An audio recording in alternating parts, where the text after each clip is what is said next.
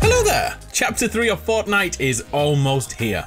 A new beginning fast approaches, and if the changes in between Chapter 1 and Chapter 2 is anything to go by, big things are coming very soon. Here's a look at 20 things which could be changing in the future, ranging from leaked updates which are inevitably coming to the game, things often requested by the community, and a few zany ideas which might be crazy enough to be possible. We have a lot to get through, so if you've sat your butt down for 10 minutes and slapped in code Adamaru, pretty please, let's find out what the future holds.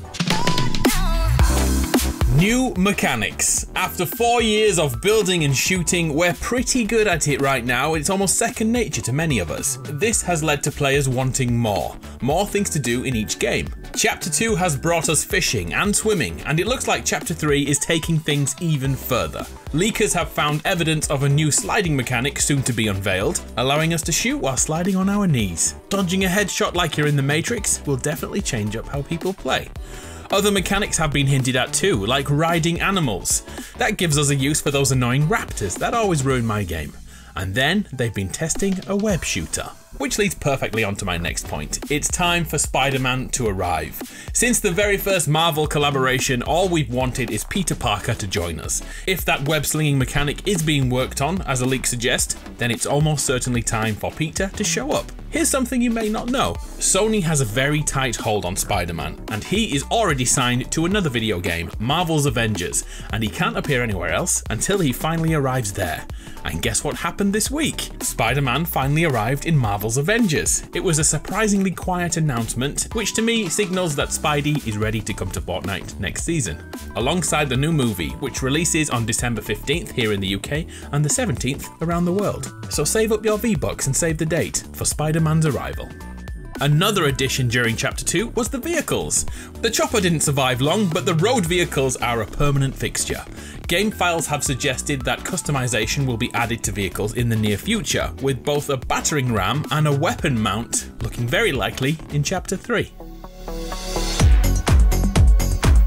Here's something I wasn't expecting. A large amount of people have asked for a moving train to be on the next island. How epic would that be? This would mimic other games like GTA and other battle royales, with Warzone and Apex Legends the most recognisable. Epic have technically tested this with all the cube rolling this season. And if a train comes to Fortnite, you all know we have to get 100 players together and attempt to stop that train.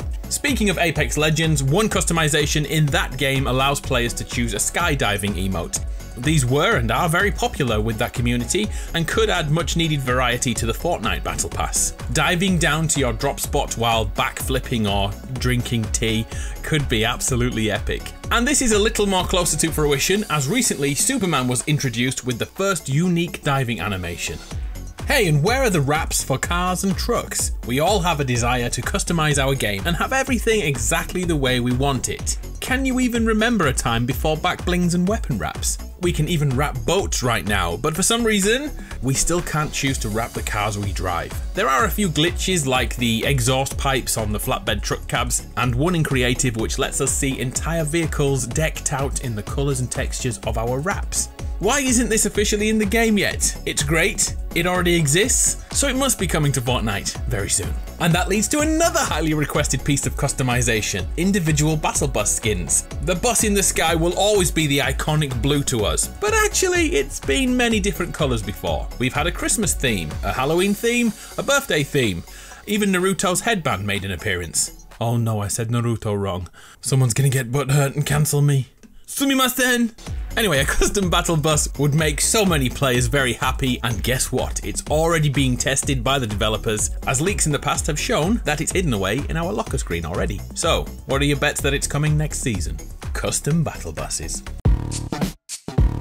Something quite serious now, skill-based matchmaking. Many people are begging Epic to look into this, as Fortnite's skill ceiling is much higher than other battle royales, all down to the building mechanic. Twitch streamer Squatting Dog has a very interesting way to fix this issue of being stranded in lobbies filled with scrimmers and losing the heart to play Fortnite. Mr. Dog puts forward a new metric which not only includes wins and kills, but also building skill. This would mean if, like me, you don't build too much, we'd be placed in lobbies with similar players others with a similar playstyle. Those who prefer to run and gun then build the Taj Mahal. And those who love to scrim and be alone forever will be paired with players who enjoy that aspect of the game too. So therefore everyone would be happy, everyone feels more in control of their own destiny, and everyone plays more. What a classy solution, eh? All thanks to Mr. Dog. Much love, everybody, and mustache. There is actually another way to bridge the skill gap with building. It's something Epic is reportedly already working on yet again. Smart builds. This will scare the hell out of all the sweats around you, but an alleged Epic insider has said quick builds are coming in the future. These consist of one-click versions of something like a box and a roof. No skill needed, no spinning around on the spot, one click and you're done. There's a smart tower too to add another level to your build, and even a smart bridge, just as you'd expect, a ramp connecting floor pieces to get over a hazard. Whether these make it to the game or not is uncertain, but it's being tested. Honestly, what are your thoughts on this? Macro builds for everyone? Will that ruin Fortnite or improve it? Let's move on to changes in the game, and in particular, a dynamic weather system. This theory is that by adding weather patterns like rain, thunder, bright sunshine and snow will give games a more realistic feel. At a base level, weather patterns will simply be a visual update, maybe with migrating gulls that pass overhead. But should Epic want to, they could go much deeper into the weather system and make it a mechanic. Extremely bright sunshine could cause wooden builds to ignite. Thunderstorms could electrify metal structures. And should natural disasters be included, like in Battlefield, entire build-offs could be ripped to the ground in seconds. Unlike everything else we've spoken about, there is no evidence that this is in the works at all. Although the way fire spreads in the game right now, where it passes from one tile to another, uses the same scripting needed to make this a reality. And didn't we already get a hurricane-like effect in a recent live event? Not that far-fetched then. Another hugely requested change is actually something we've already had. The block. People want it back. The block was a place to showcase creative builds on the Battle Royale island. There was a giant tank one week, and the next it was some sort of 3D art. The block was a continually evolving POI made by people in the community. In-game, it didn't always go to plan, with sometimes structures unable to render, and it caused many issues on different devices. But that was 2 years ago. Things have changed a lot since then, and Fortnite has evolved. What were your thoughts on the block? Would you like to see it return? Because I freaking love that monstrosity. Next, a second chance mechanic. Fortnite isn't afraid of taking ideas from other games and straight up stealing them and slapping them into Fortnite.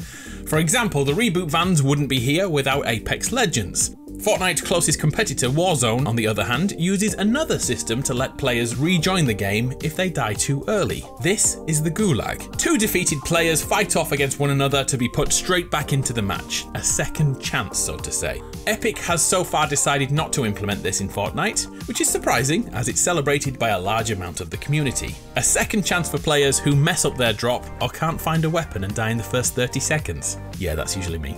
And continuing from this, is it time to grow the lobbies in Fortnite? How do you feel about 150 player lobbies? We currently sit on 100 in each game. Battlefield 2042 has 128, and Warzone sits on a whopping 150, with 75 of those able to rejoin the game again, so effectively 225. But on the flip side, Apex Legends only has 60 players. In Fortnite at the moment, 2/3 of the lobby is dead and gone by the time the second circle hits, with on average 36 players surviving 10 minutes in each game. This can make it hard to find other players to battle in the mid-game period. So more players should mean more battles. Is 150 player lobbies a good idea for Fortnite in Chapter 3?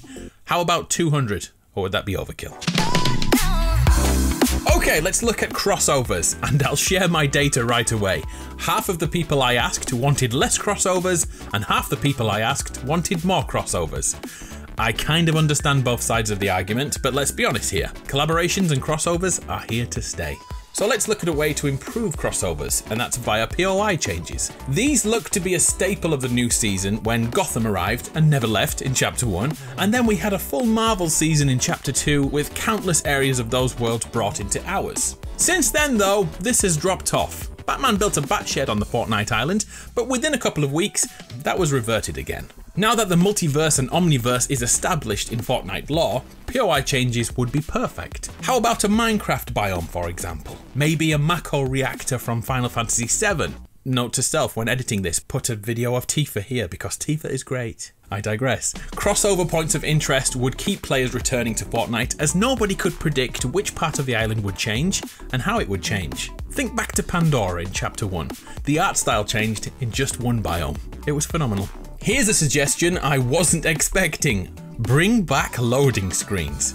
Let me put that another way. Loading screens that are relevant to the story. There are hundreds upon hundreds of loading screens in Fortnite. Some are fan art, some are renders with little relevance to the island, and some are key to evolving a character and fleshing out their history, all without words. For a good example of this, the entire story of the Visitor is told in weekly loading screens. From escaping the meteor to finding and building a rocket and taking us to a live event, all told in still images. Players who enjoy the lore of Fortnite would love these to return. Drift's time on the island has been presented via this method, leading to a better understanding of who he is. So who would have thought loading screens would be so important?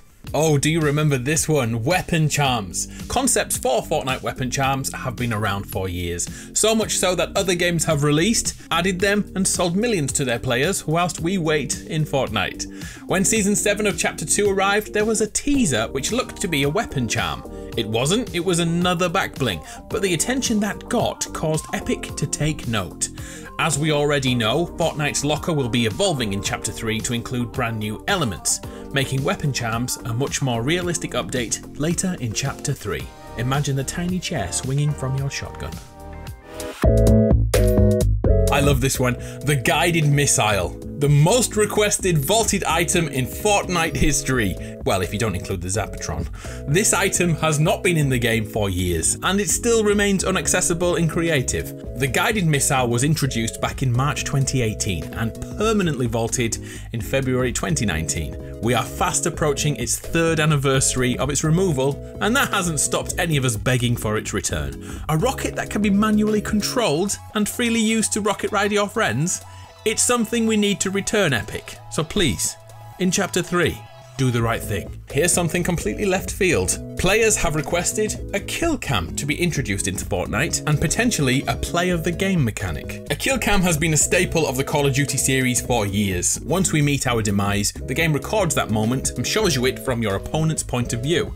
This is a great way to see how you lost the fight and how to improve in future. And it's instant, you'll see exactly what happened without having to go back into replay mode. And if you're an Overwatch fan, you'll already be used to the second part of that request, a play of the game.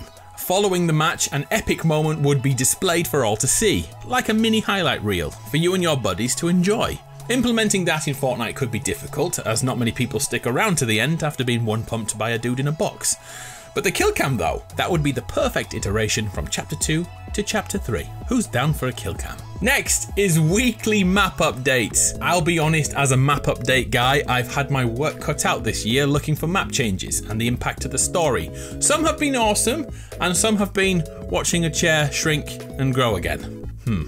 And sometimes the map would only change once a month. Those are really tough times. Back in Chapter 1 and in particular Season 9 and X, the map continued to evolve at an amazing pace. Every single week, both big and small updates could be seen. We had Gotham City, we had a slice of Pandora, and we watched the Seven build a new rocket which played a huge part in the end of season event. Heck, we even saw the inhabitants of the island building a mech ready for the fight over the vault. The updates in 2019 were amazing. Please, Epic Games, bring back weekly updates that inspire the community. And now the most requested update needed for Chapter 3. Creative 2.0. Creative 2.0 has been coming for a very long time now. Back in December 2018, Creative was first announced with a selection of creators invited to travel to Epic Games and make some stuff. At the time, it was revolutionary. But now 3 years later, games like Battlefield 2042 and the Portal mode have taken things to the next level. Thanks to Epic Games' Unreal Engine and its integration into Fortnite UI, and also an entire year of testing, Creative 2.0 is ready to go. Epic spoke about this in 2020 and showcased live edits in-game that could be seen by any player on any platform. It was simply mind-blowing. And that was just the beginning. Thanks to creator codes, this tool could realistically be a career path for anyone out there. So make sure you try it when it inevitably releases in Fortnite Chapter 3. So there we have it, 20 updates, ideas and concepts coming to Fortnite in Chapter 3. I'm Adam, you're awesome, and so are these guys, because they used my code this week. Thank you so much for using code Adamaru. Oh, that guy's my favourite. Oh, I like her, she's great. Names are cool, aren't they? Is anyone still here? Hi if you are. Thanks for watching. See ya!